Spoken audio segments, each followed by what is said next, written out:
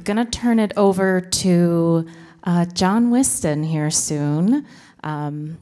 John is the president of Inside Out's board of directors and a retired attorney.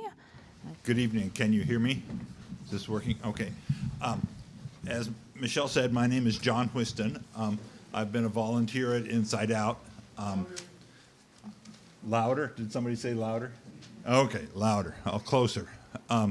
Since its very beginning, I want to just do a very brief introduction of the folks that are on the panel. My hope for the panel is that each of the speakers will talk for 7 to 10 minutes, and that will give us time for panel discussion, questions and answers at the end of the hour. At the far end is Sam Langholz here from the governor's office. We really appreciate Sam taking his time away from all of his obligations in Des Moines. And I want to say I really appreciate on my own as an individual, Governor Kim Reynolds' commitment to having everybody have a second chance. Many of you may have noticed from the news on Tuesday, she again made her commitment to second chances and to creating a committee that would focus on recommendations for felon disenfranchisement and for criminal justice in general. Next to him is Mark Stringer from the ACLU of Iowa. Next to Mark is Doren Waler, an Inside Out participant and also a member of our corporate board of directors, a representative of the participants. And finally, on my immediate left is Professor Alison Guernsey from the University of Iowa College of Law.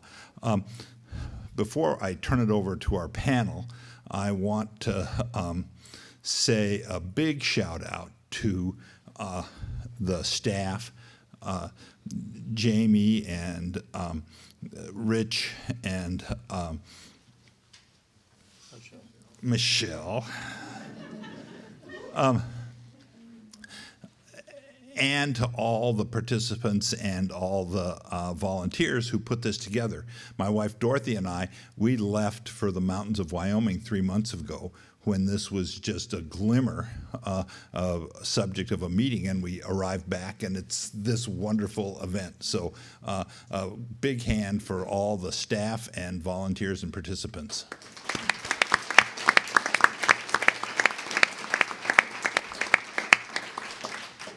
One of the very first things that came up when Inside Out came into existence 4 years ago, we would have people coming back and we were able to give them some help with finding employment or finding a place to live, get them in touch with substance abuse, give them a community to work with. And over and over again, somebody would say, "You're a lawyer, how do I get my voting rights back?" So we started putting some effort into that. We were very fortunate last year. We had Dan Tolman. Dan, are you here? He's back there being shy. Helped a lot of our participants go through a very unwieldy process at the governor's office. We also got very involved in advocating publicly for changes in how the law treats this problem with felon disenfranchisement. So we went out and bought a whole bunch of T-shirts to advocate for changes in that law. And then all of a sudden it sounded like that the Constitution was going to be amended and we were going to get stuck with all those T-shirts. I'm pleased to report they're still available over at the table right here. They're going to be timely for at least the next 6 months. So before you leave, you might look at one of those T-shirts.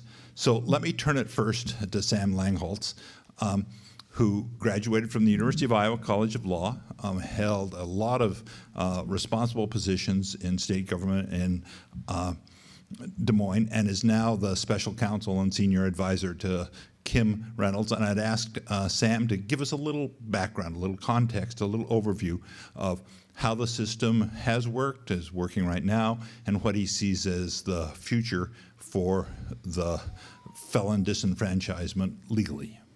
Sure. Well, and I'm happy in questions to come back and fill in, what I leave out. I want to, but before I start, also express my great appreciation for the invitation to be here. I really appreciate the opportunity. The governor appreciates the opportunity to be talking about this issue that she cares about very much, and it's been an honor to be a part of the process and the discussion and trying to work through.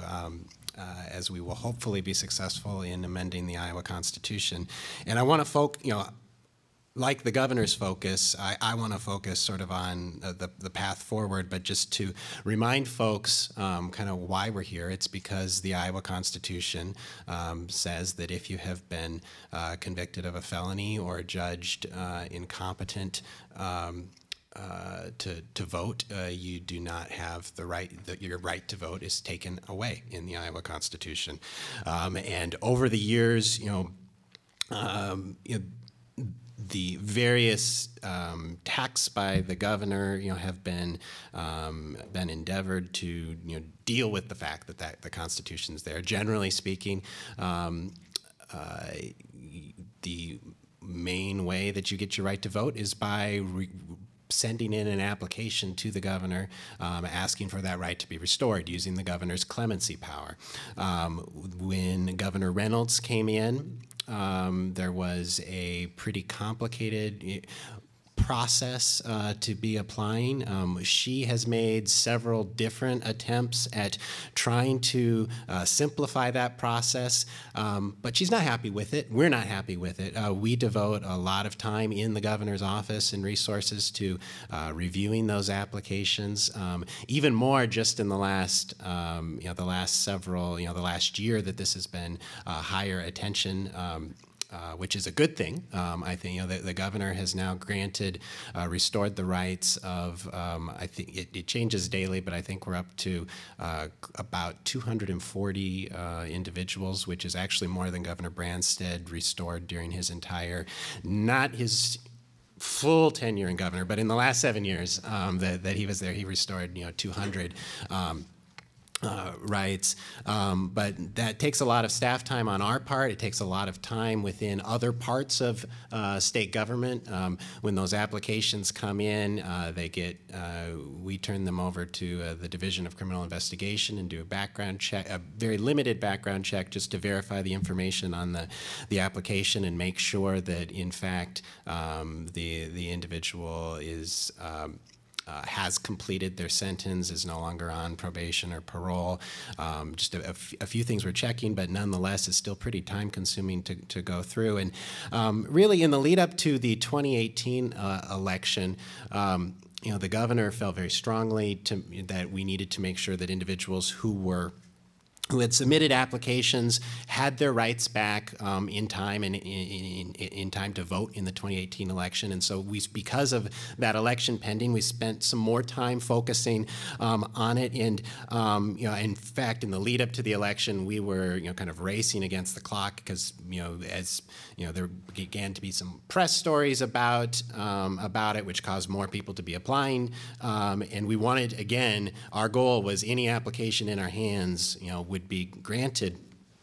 And in the course of getting those granted so quickly, we started doing something that had not been done in the past, which was calling people to tell them that their rights had been restored, because going through the normal mail process, wasn't even going to necessarily let them know that they had their right, and we were, emailing them their, restoration certificate so they could take it into a poll worker who would say, well, you can't vote, you're here on a list, and say, no, I can.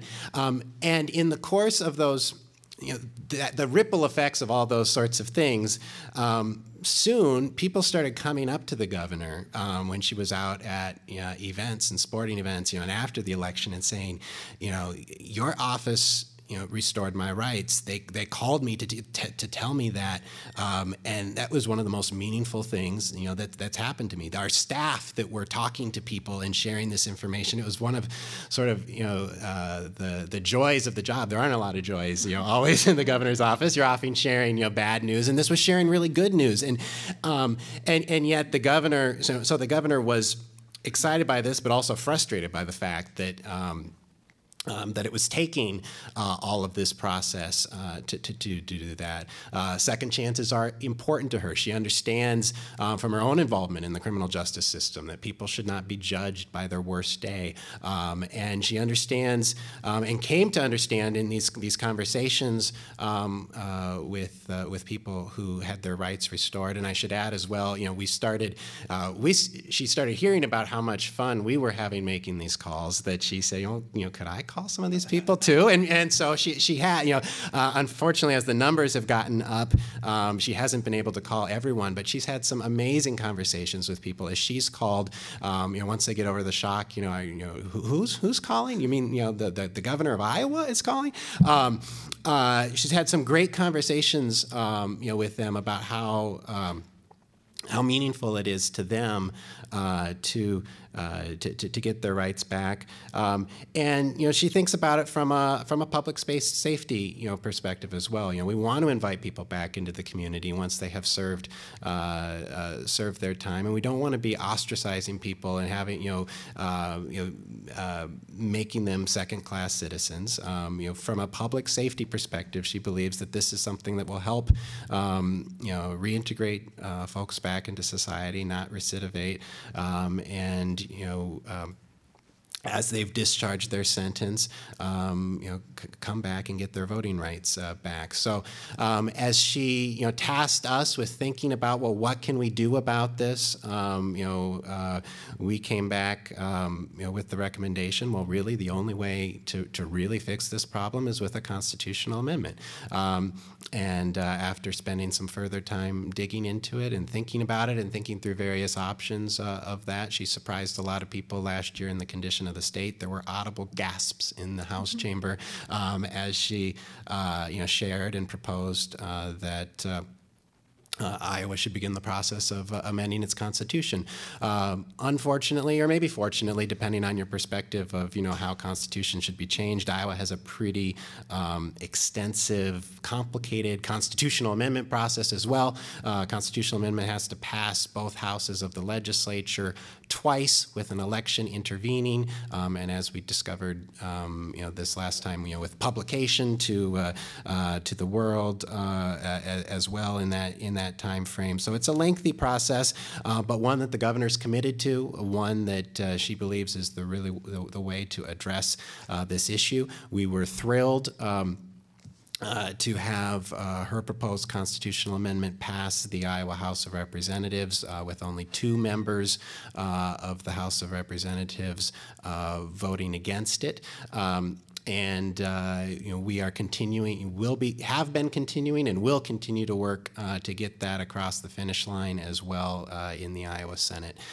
There's a lot of support for it there, but there's also, understandably, legislators take their responsibility of considering constitutional amendments seriously and have some concerns about, I think are continuing to deliberate, and I believe we will get it across the finish line. Again, because of the lengthy amendment process, the fact that it did not pass both chambers last session, we're in the middle of our 2-year legislative session right now, doesn't affect the ultimate timetable. If it passes this spring, it will then need to pass once more after the 2020 elections, and after that, it can go on the ballot as soon as the legislature would decide it wants to. The legislature would decide precisely what election it would go on. So it's not that far away, actually, and the governor, remains focused on fixing the issue in that way.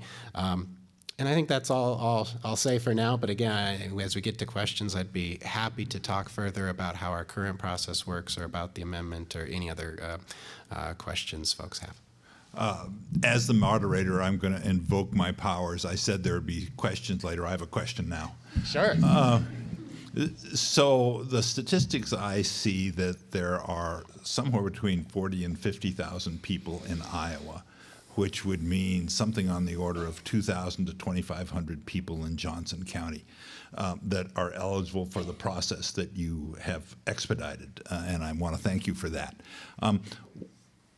As I understood what you said is that you don't become eligible for that process until you've discharged parole. Is that right? That's correct, yes. Okay. I know that there are some people who are convicted of sex offenses that end up with what's called a special sentence, which puts them on lifetime parole. Does that mean that they're never going to be able to vote? It does currently, yes. Okay. That's it's an issue we've been we were actually just looking at it recently internally. We had some applications like that. There are a few actually, a lifetime sentence. I think is the statutory, a lifetime special sentence, and with that definition. The sentence hasn't been discharged. So, okay. And that would also, I should distinguish between we consider the sex offender registry irrelevant. So that is not anything that is factored in as we look at things, or that would be in the proposed constitutional amendment language. Okay, thank you, Sam. Questions? Let's give our panel a chance. Maybe they will resolve them, and I will. I set a bad example. I'm really sorry. Our next speaker is Professor Alison Guernsey, also a graduate of the University of Iowa College of Law. When she graduated from the law school, Sam went west to Des Moines. Alison went all the way to Washington State, where she was a federal public defender in eastern Washington and Idaho. She now runs the Federal Criminal Defense Clinic at the law school and is running the voter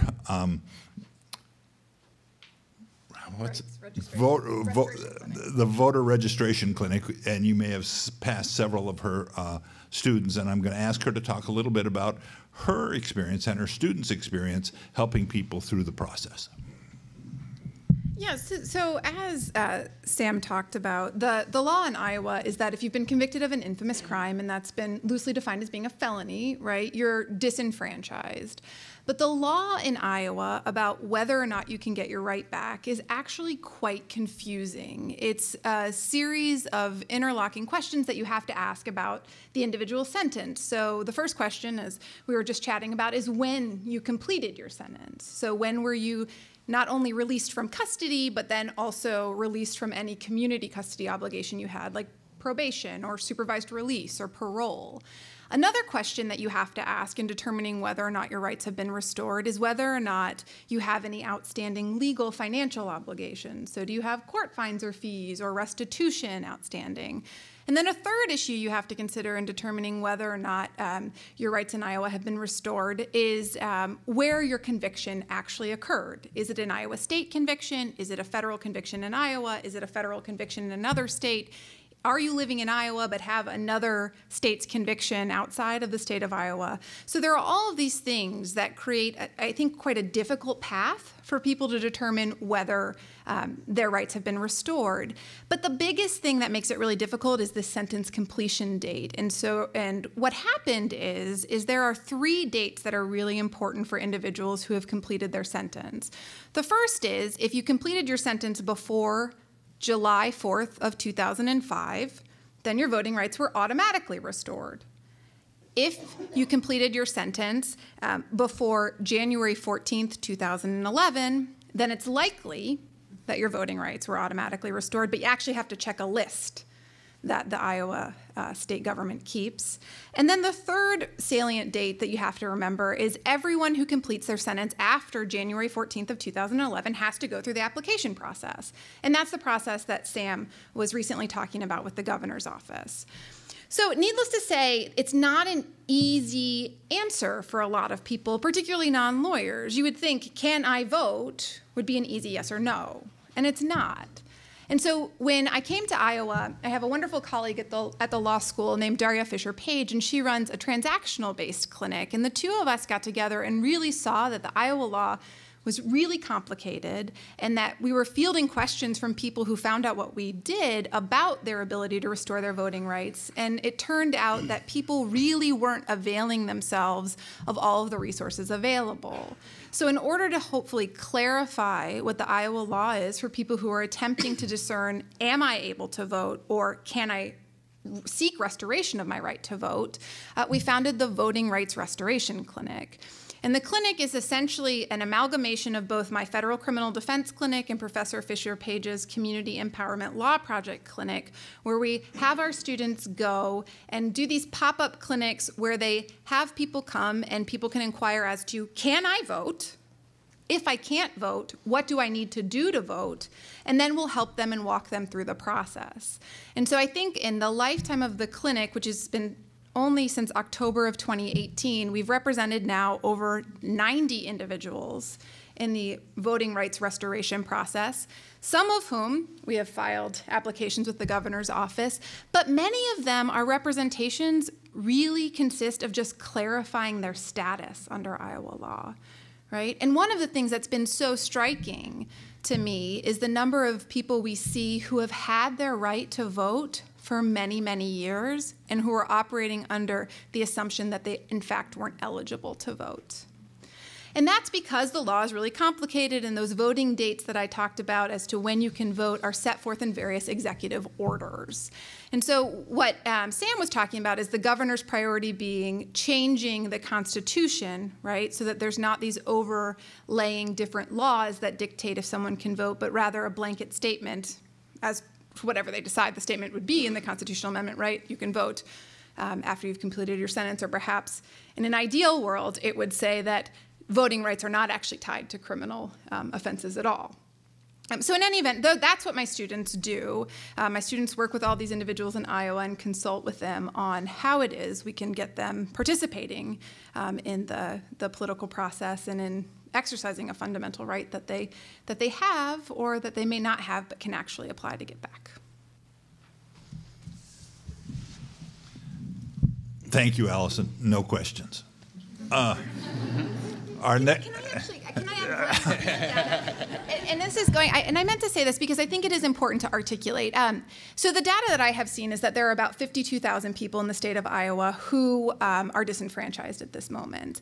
And I think it's important to highlight one of the reasons why this should be really concerning to everyone who's involved in diversity, equity, and inclusion issues is that it's 2.1% of the statewide voting age that's disenfranchised, but that actually accounts for 10% of the adult Black voting age, right? So these voter disenfranchisement constitutional provisions and laws that we see across the nation were originally designed to disenfranchise minority voters.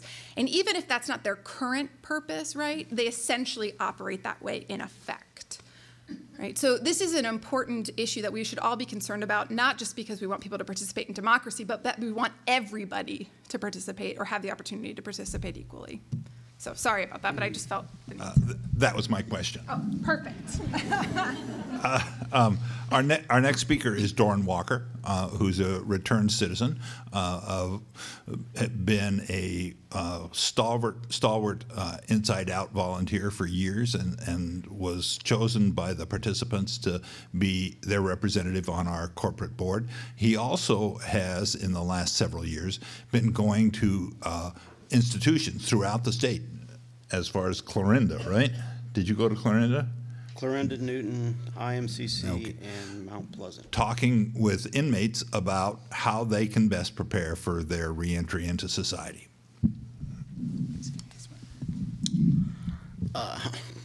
Thank you for being here tonight. How many of you folks pay taxes? All right. I promised that I wasn't going to come here and be hard to get along with. I'm not arguing with anybody or anything. I think it's very important as a person that served 13 years and 8 months in prison for crimes that I chose to do. I take full responsibility of that for my actions and for everything I did. I don't think it's fair that you folks have to pay the bill to warehouse individuals. A very nice slideshow. very nice stuff from the governor's office. It's all about money, and what a waste of tax dollars. I met the requirements to get my voting rights restored. Actually, Dan Tallman in the back actually helped me from Inside Out. I had a friend that was very helpful for me when I left incarceration. Unlike most people, I was given a chance from a ministry. I left prison with shelter, which is a huge thing, and a job. I still work for that same job. A small company in Kelowna took a chance on me. My boss says he'd hire 10 more guys if he could fire me, like if we could find them for him that meets the requirements, just like the voting rights. So Dan asked at one of our community meetings that we have every Thursday night at Inside Out if anybody met the requirements, if they would be interested in having their rights restored. It was under the last form, if you will, which was very confusing. A friend of mine that helped me a lot upon my release that had also been incarcerated had got this form offline and attempted to negotiate through it himself, got frustrated, and threw it in a drawer. So when Dan asked, I said, yeah, I'll do it. And I have a friend that would really do it too. So we actually went through the process together at the same time, and each paid $15 for a DCI background check, signed some papers. Dan did the stuff for us pretty much because it's very confusing, and it was sent to the governor's office. We had hoped to vote in the last election, and I think we submitted it middle October, and it was wishful thinking, but my friend Todd, that he couldn't be here tonight because he owns his own business and he's out of town.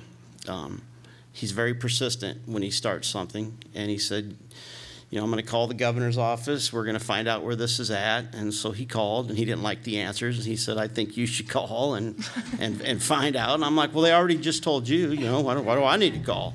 And he said, that's how it works. I'm like, well, I don't want to be that guy, you know. So, because he didn't like the answers he got. And so after some encouragement, I called, and they said, oh, yeah, we have your application, you know. I said, well, can you tell me what's going on with it? And they said, we can tell you it's a DCI for their review. And I said, well, I just paid $15 to get their report. Why is that? It's very complicated, sir. And I said, well, I'm figuring this out, you know. And then I asked if there was any idea when we might get it. Again, they stated it's a very complicated process. I said, I'm figuring it out. So we were contacted by a local newspaper that asked if we would do an interview and tell our story. And I just like to live a quiet, calm life out in Kelowna with the Mennonites and just eat donuts, you know. But I agreed, and after some encouragements with some friends, it said if we don't tell people and try to educate taxpayers, and I'm so glad that the students are here. I see you as our future and the people that will be making the laws when I'm old. I appreciate you coming tonight. So we did an interview for a newspaper. They asked if I knew anybody else. I gave them my friend Todd's information. They contacted him. We thought, big deal. We're just going to get our names in the paper again, only this time I'm not wearing handcuffs. So the paper was released that morning, that night, around 5 o'clock. I was at Inside Out for a community meeting. My phone rings. I'm like, who is this? And I answer it. It's the governor's office. They had restored my voting rights that day. Coincidence? I mean, you know, I bought a lottery ticket and I didn't win that night. So, and the reason it's so important to me, like I say, I feel very drawn, and I feel that it's my responsibility, thank you, Warden, for allowing prisoners that meet the criteria to go back to the prison. While I was incarcerated, the only people that we really had much interaction with were individuals, and I don't know if it's wouldn't or couldn't follow the rule. I don't know. It's complicated. I mean, I had a brother that was incarcerated and had to go back several times. I thought the system worked and the halfway house helped people. It's very complicated for people that haven't actually been through it. So 3 months after I was out, the Oakdale Choir was having a concert, and Mike Cervantes, the director at the Inside Out at the time, said, "Hey, I think you should go to this." I said, "They're not going to let me go. I just got out of prison. They have rules. It's a few years, you know." He said, "Well, I think you should try it." And much to my surprise, I was approved to go. And that started a whole different chain of events for me where I could go back and tell people I knew there. I know people in every prison in the state. And I can go there and tell them, listen, if I can do it, you can. All this bunk we heard about, there's so many people out there to gig and everything, they are giving jobs away in Iowa right now. If you can't get a job, it's because we can't make you work. I mean, there are incredible jobs. So to be able to go back and tell my friends, and I work, you know, with Inside Out and Living Beyond the Bars still. We do reentry workshops at some of the prisons, and we just go there with this reentry guide.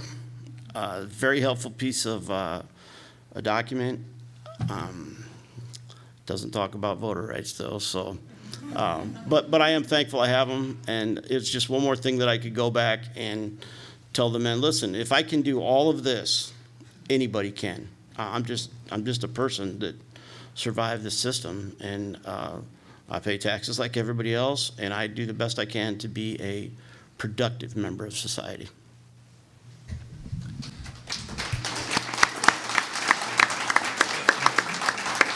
Thank you, Doren. You ended up talking about taxes, and that reminds me that there are 5,500 people who are on parole with the Iowa Department of Corrections. And so that works for about 250 people in Johnson County. Those are people who are out there working and paying taxes, yet they're not allowed to elect their representation. It's taxation without representation. Now, some of those periods of parole are short, but some of them are lifelong, as we talked about earlier. Some of them can be as long as 20 years. I was talking to an Inside Out participant just yesterday that his eligibility to get his civil rights restored is 2038. That's 20 years of taxation without representation. Okay, we can save that for discussion. All right, our final speaker is Mark Stringer. He's the executive director of the Iowa ACLU, and the ACLU has been in the lead of taking the cases on these felon disenfranchisement cases, winning some and losing some. Before he came to the ACLU 2.5 years ago, Mark was the executive pastor at the Unitarian Church in Des Moines and very involved in all kinds of human rights, particularly gay marriage in the central Iowa area. And I've asked him to give his perspective, ACLU's perspective, on where we go from now. Thank you so much for the opportunity to speak tonight. The ACLU works in 3 primary ways, some of you may know. We work through litigation, so we work in the courts. We work through legislation and policy work, so at the State House and in local governments. And then we work in public education and advocacy. And I think our work on felony disenfranchisement has fallen into each of those 3 areas of our work. Litigation for a good chunk of time, about 4 or 5 years ago, we were part of the Chido case, which basically was the case that led the to misdemeanors not being disenfranchising. Is that the right way to say that? So it used to be that misdemeanors, if you were in jail for more than a year, you would lose your right to vote. And then in 2016, we had a case on behalf of a client who in 2008, her attorney had told her that when she got out, completed her sentence, that she would have her right to vote restored, because that was in the time when the Governor Vilsack's executive order was still in place. And that was the right information at the time, but by the time she got out, there had been an executive order from Governor Branstad that had rescinded that right, and she didn't know it. She took her kids to vote to teach them that this is important, and she got in trouble and was arrested, basically, because the Secretary of State at the time was on this hunt to try to ferret out voting fraud. And so they went after her. So that went into the courts, and the jury basically said, well, you're not guilty of anything after 40 minutes of deliberation. But then that case rose to the Supreme Court to try to determine what should a non-violent felony like hers make you lose your right to vote. And the Supreme Court did not rule in the favor of ending felony disenfranchisement for that level of felony. So that led us, along with a bunch of partners, to create an effort in 2016 to get this constitutional amendment going. There are about at least 17 partners that we've worked with on that. There's a website that we have that's one word, Restore Votes Iowa. If you Google that, you'll get to our website that gives you some of the background, all of our partners, including Inside Out. So we were, of course, delighted that the governor made this a priority, because it's something that we've cared about for a very long time, and just are grateful for her leadership on this. I mean, think about it. How many times do you hear of an elected official who basically gives up their power or tries to give up their power? That's essentially what she's doing. She's saying the governor really shouldn't be in charge of determining who has the right to vote or not. So we're certainly supportive of her effort, and we'll continue to work to get this across the finish line, as I know the governor wants. And so, as Sam said, we've gotten quite far in the first year since she made this a priority. Got through the House, and it got through the first subcommittee of the Senate. And then it kind of stalled out, but I don't think it's because people don't necessarily want it. The senators, it's just that there weren't the votes yet. I think there's, as it was pointed out, there needs to be some understanding. What does this mean? Our position, the ACLU's position, is that just pass the clean House Joint Resolution. Don't try to muck with it. We still got to get it through a whole nother General Assembly anyway. As Sam said, it's got to get through this spring, and if it passes clean, then it will go to the next General Assembly.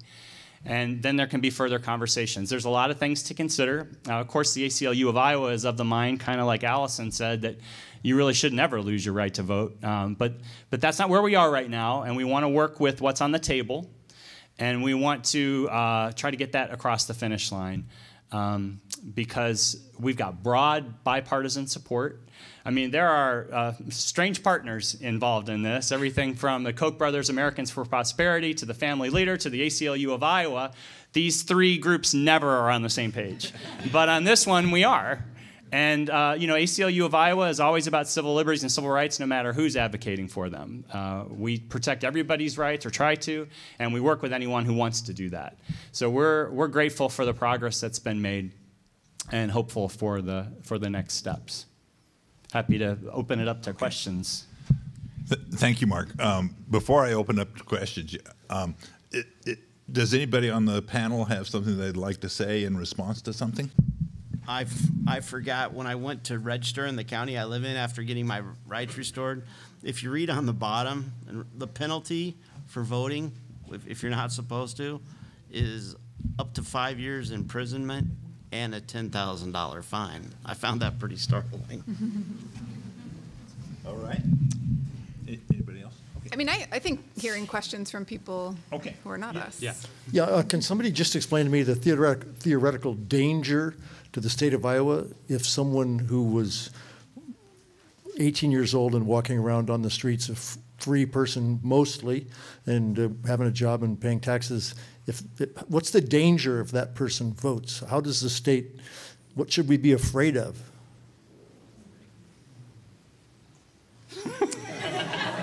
Well, I think the answer to that is from my perspective, very easy, and that's nothing. Well, what somebody's saying that there's a danger. What are they saying? Right. I think historically the justification for that has not been so much that they're a danger, but that because this individual committed a crime against society, they should have some sort of punishment that extends just beyond the period of incarceration, a period of time. Sort of an add-on? I'm sorry? Or forever. That's right. There are people who are disenfranchised forever. That's right. But I think the idea being, right, that this person in some way has done something that they are not deserving yet to be awarded the full benefits of citizenship. Can't we just make them put a scarlet letter on their clothes? I mean... Actually, the Iowa Supreme Court has had something to say along those lines in the Chiodo case that Mark mentioned. It said that the reason for disenfranchisement is not punishment. It can't be punishment, really. That the only constitutional rationale for the disenfranchisement is to protect the integrity of the voting process. So that means that the people in the legislature who are not convinced that these people have been, quote, punished enough are setting themselves up for a big-time constitutional challenge. All right, please. So my question is, we've had 240 about people have their rights restored by our governor. We have 50-ish thousand people who are disenfranchised. That's kind of a big gap. And I'm just wondering if you have an idea, well, how many people have applied? I guess that would be a really important number to know. How many people have applied, and why isn't that number bigger? That's an interesting question, and so I don't have the full application numbers off the top of my head. Generally speaking, the governor. This governor, and I think Governor Branstad was pretty similar, did not deny requests. Sometimes they would return them and say, you have not completed your sentence, you have not, you have not yet fulfilled certain requirements, you didn't complete the application at all, those sorts of things. The one kind of potential exception is this sentence that would never end. That's a challenging one. I mean, I think that's probably a denial. But other than that, there are not people that have been applying that have been, permanently told no. We've tried to go back and look. We talked about the executive order timeframes and when there were, the blanket granting of rights pre-Vilsack order, and then the period where it was automatic. And trying to understand kind of what effects those had. Interestingly, at least from our data research, it didn't look like there were huge numbers of new people voting even then, and I don't know what to make of that. There were not jumps in voter registration. There weren't huge jumps even party difference when that happened. There were not big changes in turnout, and you would think. There were a significant number of people that just got their rights. Anyone who had been, convicted of an infamous crime, from who was alive up until the point, of the mid-2000s, and so I don't have an answer for why that is and why there aren't, whether that is, coming from people not realizing it, even as much sort of as attention as that got when it happened, people not realizing. It struck me when Alison was talking about, informing people about how they actually could have voted. The most heartbreaking, I was just talking to my deputy legal counsel, Michael Bohl, who is, often in doing most of this contact. He was just sharing a couple days ago how the most heartbreaking letters for us to write are the ones where we say, we're returning your application to you because you didn't need this, and you've got the right to vote. I mean, that just, it aches when you write one of those. And so I don't know how much of that is the issue, and but we do have, a pretty significant number, pending at the moment. Again, since we revised the application process, we've seen a tremendous uptick in the volume of people applying, and so there's a number pending at DCI right now, and we're trying to figure out,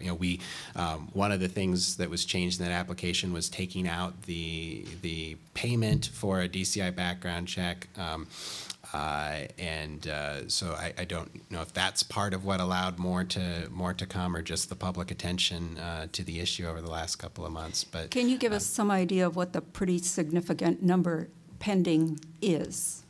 Just some idea. 100 or 200, I think. Okay, so we're talking a total. Not thousands. I mean, we're not talking about We're talking the 50,000 sitting out there, but there are in the last couple of months, yes, there's several, a lot that have come, but I don't know where why there's a bigger discrepancy. If I can just say 2 points. I mean, obviously I haven't done a study on this, but 2 things that we see quite frequently in the voting rights restoration clinics that we do, and we've done 7 now over the past year and a bit. And one thing goes back to what Sam and I have both mentioned, which is just education, right? The difference between the people who aren't voting and who are eligible to vote, they just don't know it, and so they're not getting out to the polls. But the other thing, too, is a desire to vote. So we piggyback our voting rights restoration clinics on Iowa Legal Aid's expungement clinics, and so we'll be talking to people who are eligible to have their rights restored, and we're happy to walk them through the process. But they are so sour on participating in government that they're choosing not to. And that's a choice, right? Like that's their speech. And so one of the things that I think we need to do is just be better about encouraging people to be participants in our society generally, so that they feel that they do actually have a voice and that getting their rights back is a valuable thing. Well, I should tell you, I'm leading the League of Women Voters effort on re-enfranchisement, and I would just like to urge everyone to vote and take a friend. Thanks.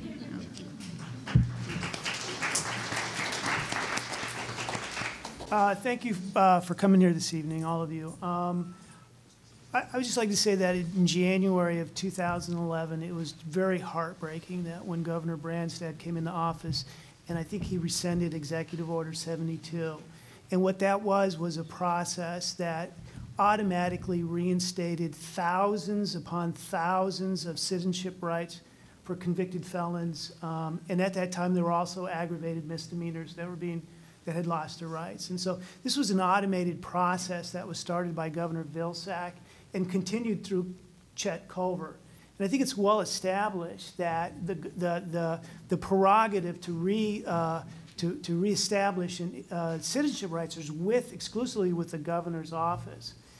And this process had worked so well, and it was such a positive and powerful thing. And it's just bewildering that the governor's office isn't willing to use that executive privilege right now to reinstate an executive order that would reinstate an automatic process for reinstatement of parolees, probationers, and those other individuals that discharged their sentence. And it worked well before. It's 60 days, there was a determination.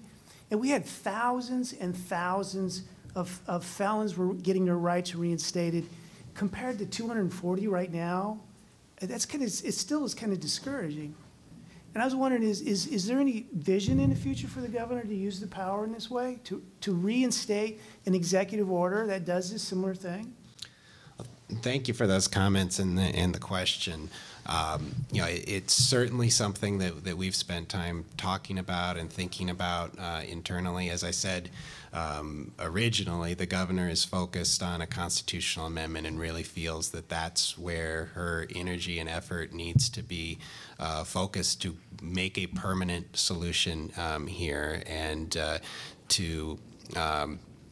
there are conservatives within the legislature that we're bringing along in getting support for a constitutional amendment because they believe they have constitutional concerns about going about the executive order route, with it, and appreciate the fact that the governor is trying to do this the right way from their perspective and in going through a constitutional amendment process.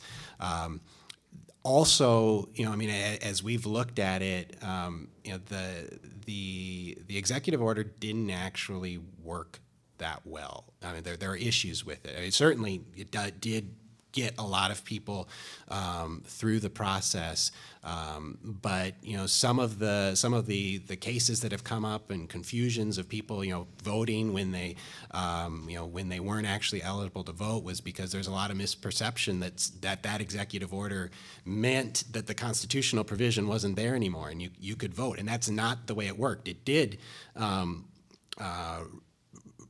wipe out the past. The re-enfranchised anyone who had a sentence that had discharged before the executive order date, but on a going forward basis, it set up sort of a mail merge type mechanism of trying to collect data from the Department of Corrections and create these things. One of the things that did is if you didn't have a mailing address with the Department of Corrections, you didn't get your vote restored. A lot of people didn't know that, also there is no process to get people from federal convictions out of state convictions, others that were coming on, and again, confusion that came from that. There's not a lot of, we've tried to think creatively about, how can what are ways that you could go about trying to do that in a way that actually would be, administratively better, and we'll continue, sort of thinking about those things. But our energy and our focus really is trying to come up with a permanent solution through a constitutional amendment. So there's no stopgap executive order plan that could shore this up until that may happen 10, 20 years from now. We don't know. Well, the governor doesn't intend for it to take 10 or 20 years. We hope that this will be moving forward this session, and again, in 2021, and then hopefully it will be to the voters, and that's not that far away. And she's not, she hasn't ruled out anything as a potential thing. This isn't at some point in the future, but. She also doesn't want to do anything that jeopardizes the momentum that's building on going through the constitutional process. Thank you. I think you called the constitutional amendment proposal a clean. What does clean mean? What's actually included? Well, I used to be a minister. I'm not an attorney, and I'm not a lobbyist. I mean, I registered as one because I have to be. But I can say what I know, unless you want to do it. But basically, if the language changes in the Senate version, then it has to go back to the House, and then it gets more complicated. So let's just pass what the House passed. That's what we're recommending and supporting. Pass what the House passed, and then we can go at it again the next. So what did the House pass? So what the amendment does is it, first of all, changes infamous crime to felony to get rid of the ambiguity in issues surrounding that. So it says, if the amendment were passed, an individual would be ineligible to vote if they're convicted of a felony until they have, unless they have discharged their sentence. And it's actually only a few words, and I should have it memerized at this point, so I've kind of bungled it. But so it is relatively clean. It allows. There's not a lot of other explanation. So in the legislative process, some of the issues that have come up and topics of discussion have been, should this apply? Should the automatic restoration apply to every criminal offense, or are there some offenses that are so significant that that restoration should not apply? There's also been a lot of discussion about restitution, fines, and court debt, and somehow, should those things be incorporated in? And so there's been discussions both about whether the constitutional amendment should be amended in some way to address any of those issues, or whether there should be corresponding, statutory implementation language that would address some of those language, because there is room for a statute on the topic as well, because the amendment would provide, upon the discharge of sentence, and what discharge of sentence means for any particular crime, is a matter for legislative authority. So those are kind of, there hasn't been a lot of discussion about changing the amendment language. I mean, I'm optimistic that in pretty close to the current form, is what will ultimately be successful, but we're engaged in a lot of discussions with both chambers to figure that out. And just as a practical matter, because, if it passes in the identical form to the House, moves on, if it's amended again, even just to, address something, a technical sort of thing, it will go back to the House. I don't think, the governor, given the lengthy process and the importance of the constitutional amendment, you do want to get it right. So I don't know that we view bouncing back to the House as a very significant problem, either if it is necessary, if someone addresses a significant issue that, needs to be done. It had overwhelming support in the House, and I don't expect that will change. So at this point, it would allow reenfranchisement for all crimes unless the legislature later excluded some? Correct. I mean, as written right now, that is correct. It would say that you lose your right if you're convicted of a felony until you discharge your sentence. And that includes parole? So there is nothing that says in statute exactly what that is right now. It is our office's interpretation that would be current law, that your sentence is discharged upon the conclusion of probation and parole. I suspect no matter what, there will be some sort of implementation statute that clarifies these things. I think there is a lot of interest in the legislature in avoiding a huge court fight about what the amendment means, like what's going on in Florida, and no one, I think, wants to go into that, and so I think very likely there will be, it's extremely likely, whether it's this session or future, that there'll be some statute that sets forth, for purposes of this provision of the Constitution, your discharge of your sentence means this. Okay. And I think it's possible that it could mean different things for different offenses as well. And what's the governor's position on including restitution and fines in that? The governor has what she proposed was that completing your sentence would be completing probation and parole, and that it would not include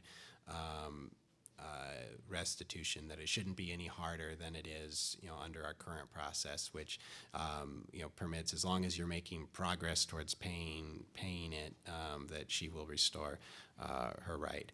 That said, she's also, she wants to pass a constitutional amendment, and there's a legislative process, and that's an issue that a lot of legislators are concerned about as well. So I don't know ultimately what will come out of that process. Ironically, although she's leading on this issue, she doesn't sign a constitutional amendment. She doesn't really have a say, in the official process. She'll have one vote, hopefully, when it goes to the voters.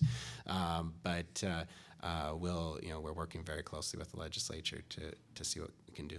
Thank you.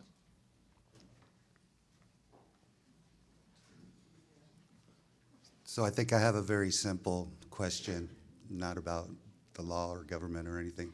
How long is the process after filling out the app? How long does it take?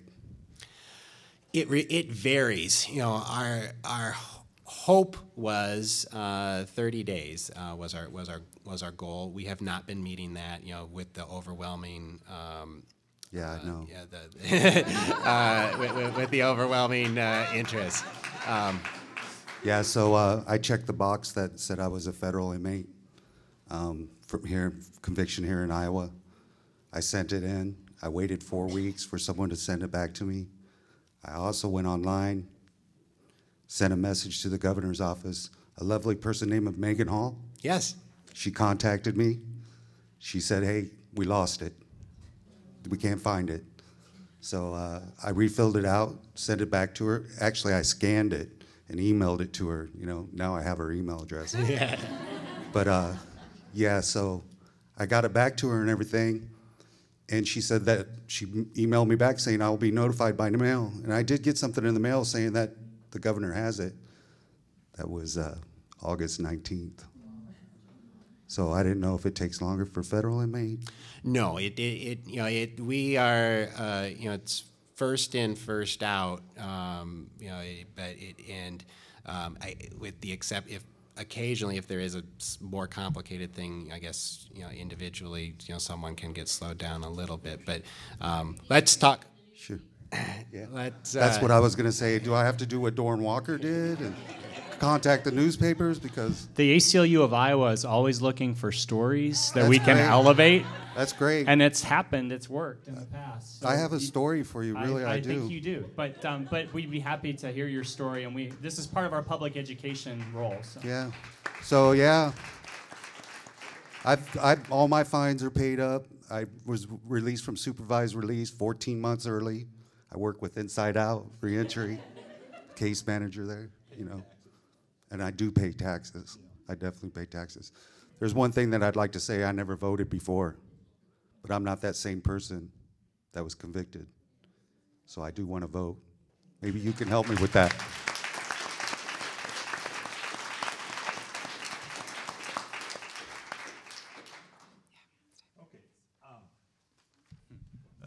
A very spirited discussion, and thank you all, and the panel especially. Thank you all for your participation. Doren's story reminds us that people in Des Moines read the paper and pay attention to phone calls. So if you want to be involved in this effort to make sure that our criminal justice system functions in a more just way in this particular instance, please make your voice heard, and please buy a T-shirt when you leave. Yes, thank you. Thank you to this incredible panel. Let's give it up for them for coming and answering, I know, some very spirited questions. And like John said, we want to thank you all for coming today. We know as we're talking, this bill is still in place, so please talk to your legislators. They are the ones that are going to be moving it forward. It's still moving, so make some phone calls, write some letters, get your picture in the paper, talk to the ACLU, whatever you got to do. Let's make sure that this passes. And like John said, buy a T-shirt, volunteer. There's tons of work to be done around with reentry, so I'm so excited to see so many people here today listening and engaging in these important conversations, and hope you all have a fabulous evening. Thank you.